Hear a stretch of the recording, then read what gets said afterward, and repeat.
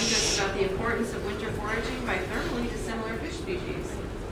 All right. Is this on? Can you guys Yes. hear me?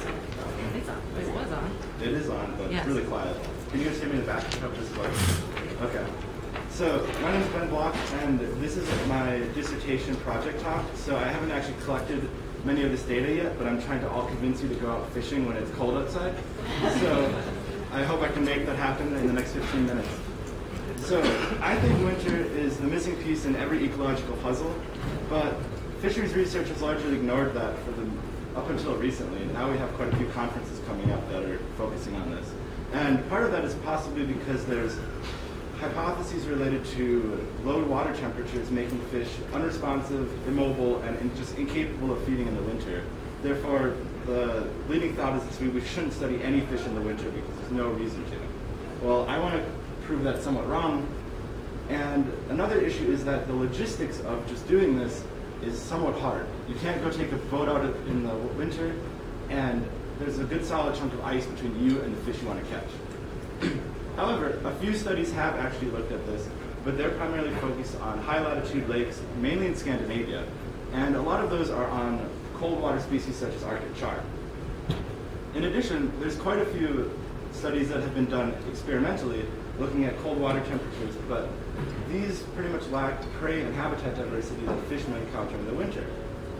So what we're wanting to look at is actually cool and warm water fishes in the winter, because those are what we have identified in the literature as being not represented. So while there's plenty of questions to get answered as far as what's happening underneath the ice as far as fish goes, we'll be focusing on winter foraging and the energetic importance of that. So to get kind of a background, I want to do a preferred versus winter temperature graph for you. So preferred temperatures kind of came about in the 1970s, Magnus et al., and they segregated fish species into 3 different fields: cold, cool, and warm water fishes.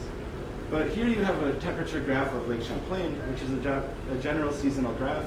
And to get a sense of how these fish fit on here, I kind of mapped them out for you. So cold water fishes like about this temperature range here, between 12 and 18 degrees Celsius. Then you move into the cool water fishes, which like something a bit warmer, and finally warm water fishes.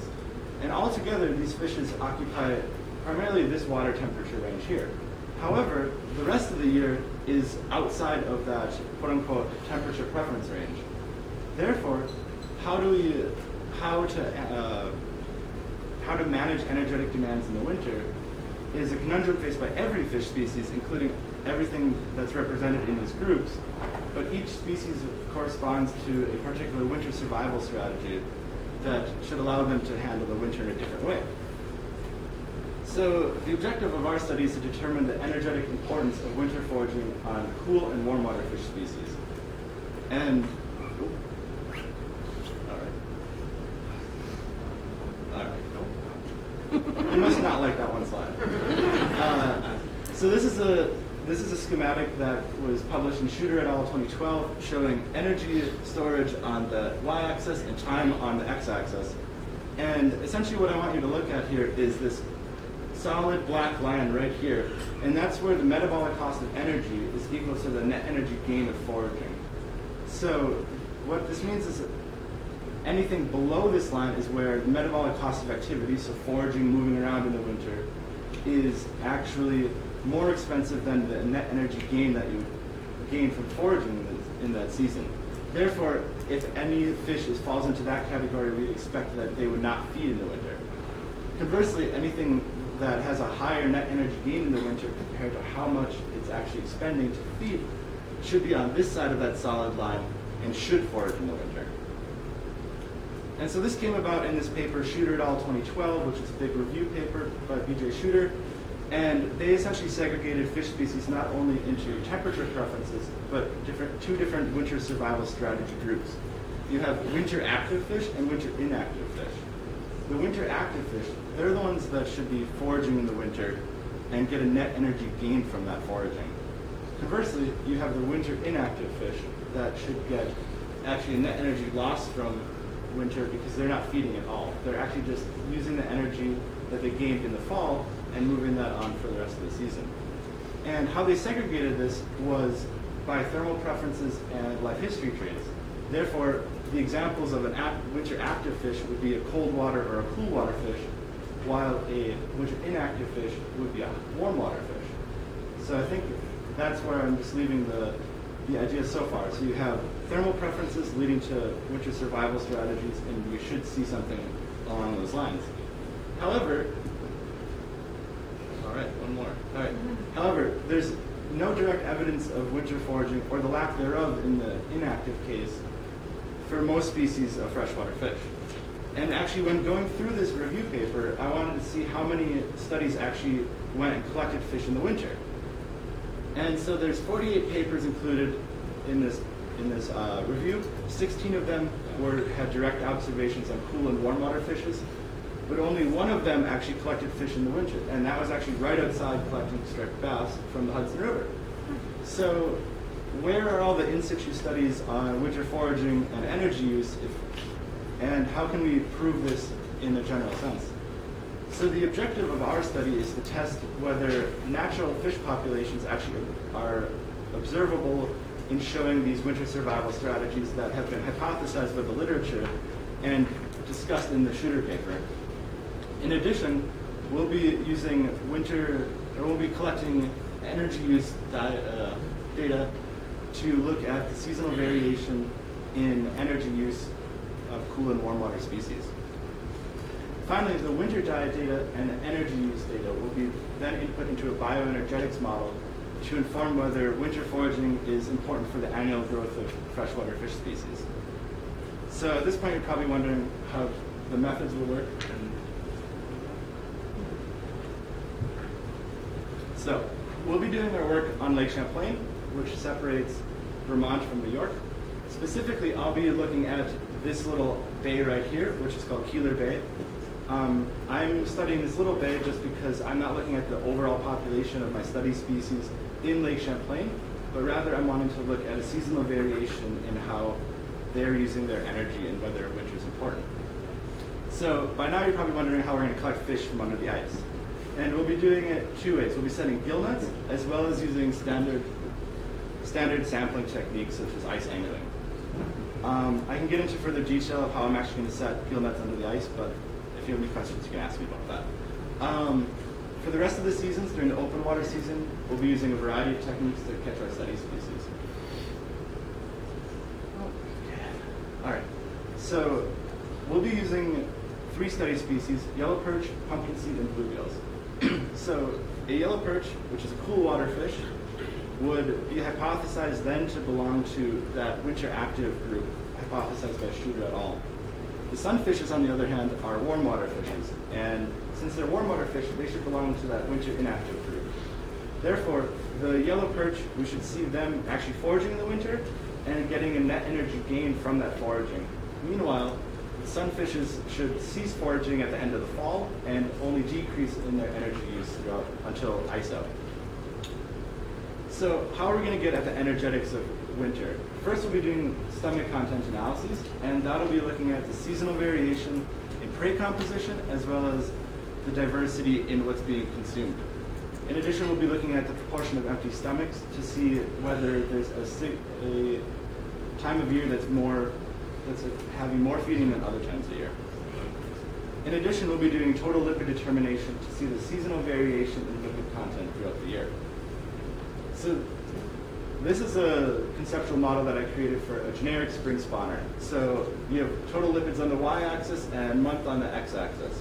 And so right here is the low point where you'd expect spawning to occur. And the black line essentially represents a yearly trend in total lipids, where after a fall peak, you'd have a decrease in the fall into the winter, and that continues in the winter until ice out again in the spring. So this would be representative of no winter foraging.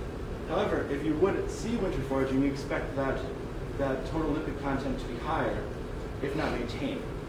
So then you can get to the prediction of saying if total lipids are increasing or are maintained in winter, you would then expect winter foraging to be important.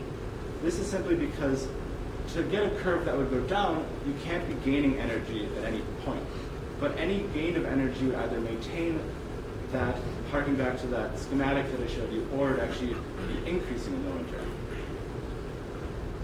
Finally, we'll be putting this into a bioenergetics model to assess annual growth.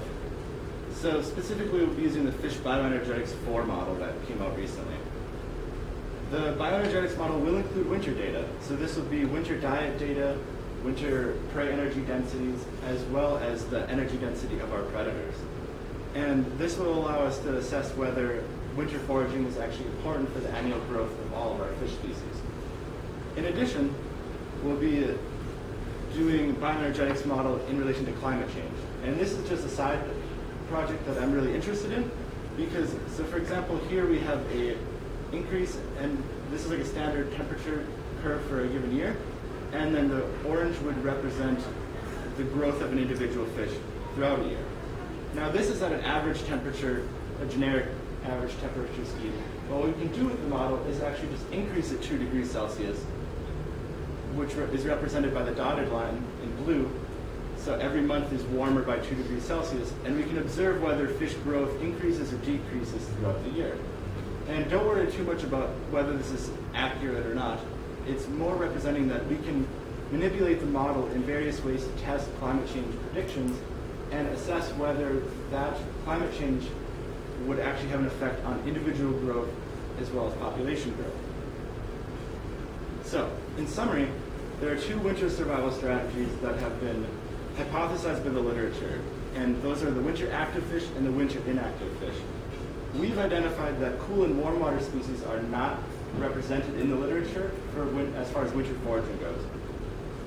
We'll be using diets and comparing them within winters and among seasons to get a holistic view of what fish are feeding on throughout the entire year. And we'll combine that with total lipids to assess when energy is being gained and consumed. Finally, those 2 will then be added into a bioenergetics model to assess annual growth of individuals. And the bioenergetics model will also allow you to test whether annual growth will be affected by climate change.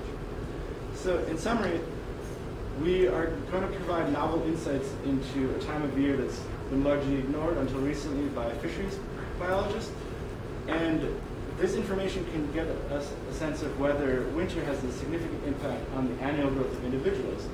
And when you consider that climate change is imminent by multiple talks that were given the past couple of days, we can really assess whether or not a decreased winter duration and decreased severity will actually negatively or positively impact individual growth and population growth of fish species.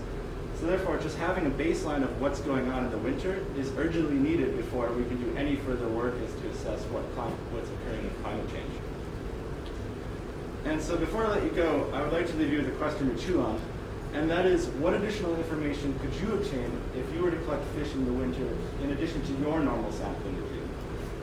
And with that, I'd like to acknowledge the Rubenstein Ecosystem Science Lab, which is our lab at UVM.